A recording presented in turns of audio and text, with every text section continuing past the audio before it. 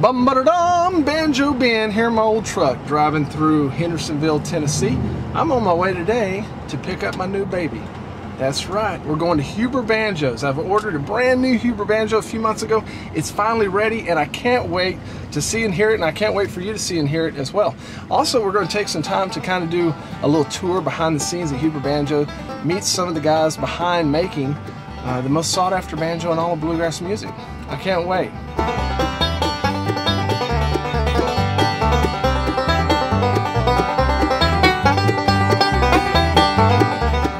Howdy, Steve. Man, how are you? Good to see you. Man, I'm glad to be here today.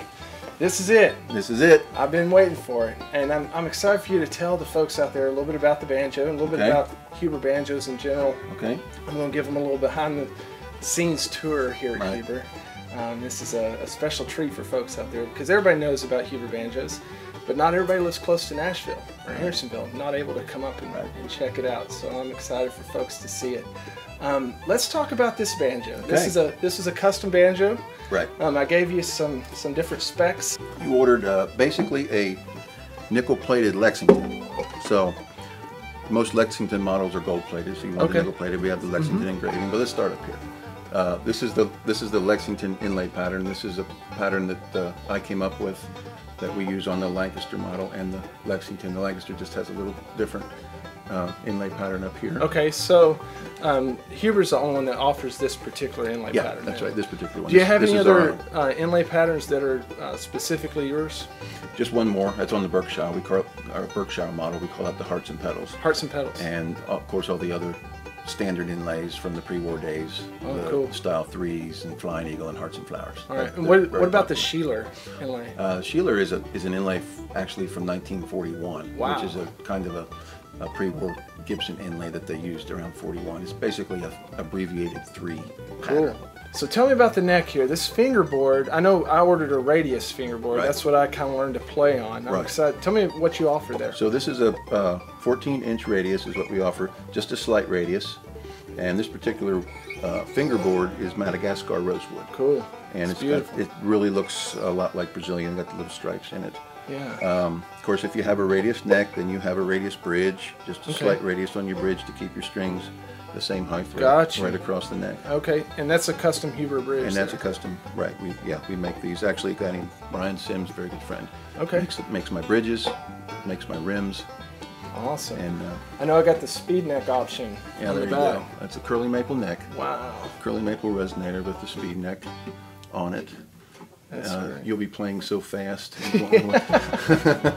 Keep some water handy. We use V2 tuners on our banjos, or whatever tuner you would want. I mean, that's easy. Okay. As a custom option.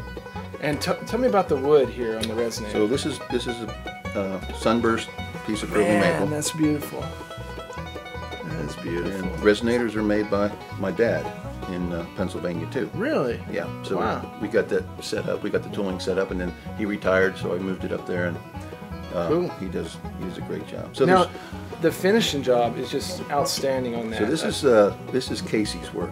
Okay. He's really good at. He's just an expert finisher. Wow. It's the best I've ever seen. All right, this is Casey, who does all the finish work here at Huber Banjos. Casey, what do you spray the banjos with? What kind of finish is that? This finish is a nitrocellulose finish. Okay, cool. And what we'll do is we'll scuff it in between every coat, and we'll put on about between 4 to 6 coats, depending on what type of wood it is, whether it be a walnut or a mahogany or a maple. Walnuts usually take a little bit more, but not too much more. They all come out about the same.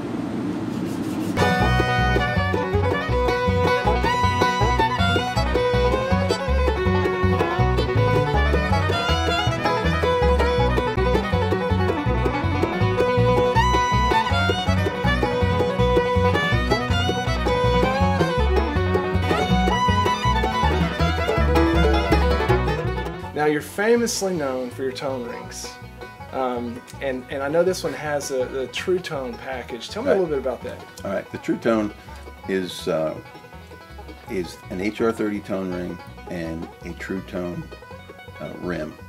So about 3 years ago, we dedicated about a year of research into just trying to get as close as we could to the old pre-war banjos, and just we met a guy named Dr. Ray, Jim Ray, who's an incredible scientist. So he helped us out, and we just got closer than we were before. Wow! And it's just a little bit, but it really works. And that True Tone option is something extra that you can order? Yeah, or is that all you offer now? No, we offer the other stuff, but we haven't sold any of the. We just sold True Tones. Really? That's all we're selling. Yeah, so that seems to be it. The tone rings come in as a casting, and we make them. Wow.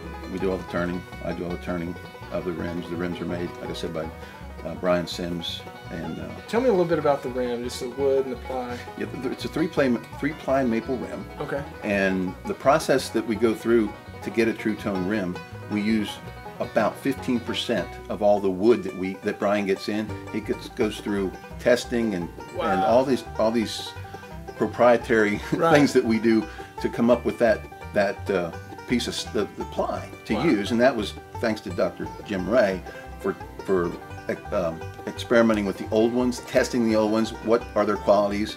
So let's make the same thing now. So not just any maple will do. No, and we can't. Obviously, we can't put 75 years into a rim like the old pre-wars, but we are as close as you can get. I'm certain of that. I can't wait to hear these Banjos. I mean, they sound incredible now, but I can't imagine 75 years from now. That's going to be. Hope I'm around. Yeah, hope you are too. All right, so upstairs you've got a guy who does the initial assembly on these things. Right. Who's that? Right, Benny Bowling. Benny. Yep. Okay. Great banjo player. He's been working here for years. He plays with a band called the Farmhands. Okay. There's a little plug for him. Yeah.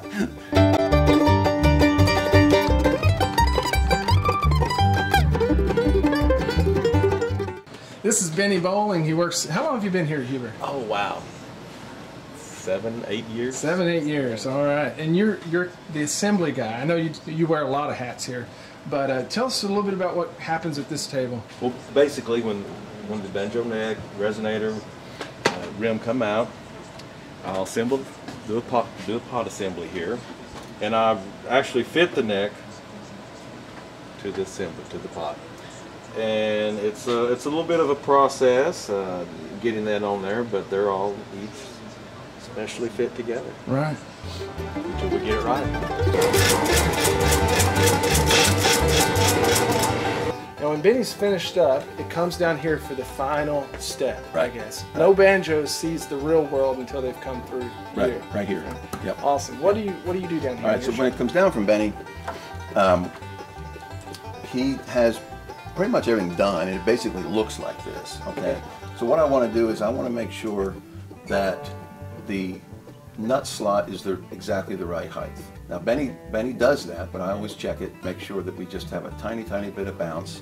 Okay, that's how you tell your nut slot is right. So we check that. The truss rod's really important. Once Benny puts the banjo together, it's under tension. The neck can pull up a little bit, it's going to move a little bit. So they sit here for maybe 4 or 5 days, see what's going to happen. So I adjust the truss rod, and I get the head up to where it needs to be, adjust the tailpiece where it needs to be. That's as far as the pressure on the bridge. Okay. All right, coordinator rods, I adjust those. So it's the sound basically is there, but what I'm doing is the playability. Gotcha. Okay, you want to be able to play this. It's just easy to play. There's not too much bow in the neck. If you have too much bow in the neck and you capo, you'll be out of tune. Oh. If you have too little bow in the neck, you capo and you play and it's just buzzing. So there's just that right spot where it has to be. So it's playability, get the head right. The bridge, I will try a couple bridges if I need to. I'll just play it and see, and if this isn't, I'll just grab a bridge. And so it's got, and then I sit here and play it. I put the capo on, make sure it's not buzzing. I also put the spikes in, the 5th string spikes. Okay. All right, I put them in according to what the customer wants. Yeah. Right. Great. Now, I see this question a lot, and I'm not a luthier, but I don't want you to reveal too many trade secrets here, but how do you go about finding the correct tension for your heads? I like to start with the head at G sharp.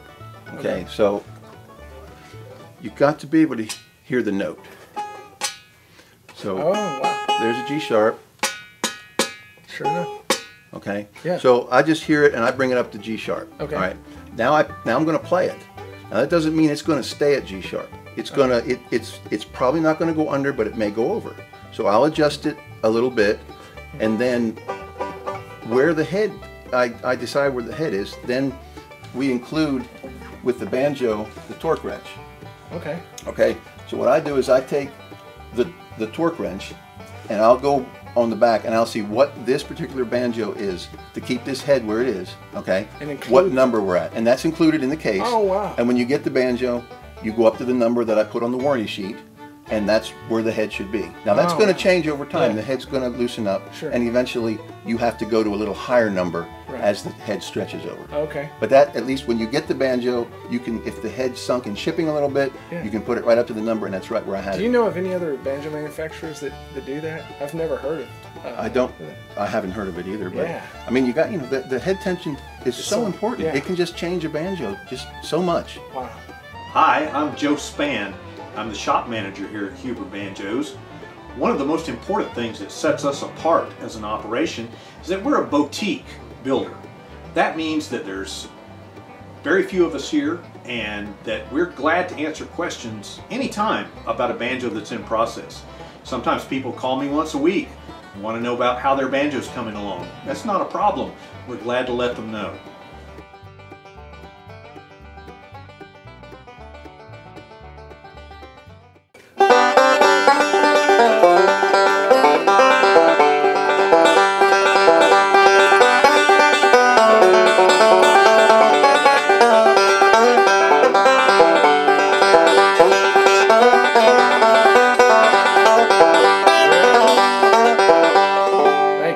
Man, I'm going to enjoy it for a lifetime. Thank you so much. You are welcome. What a treat.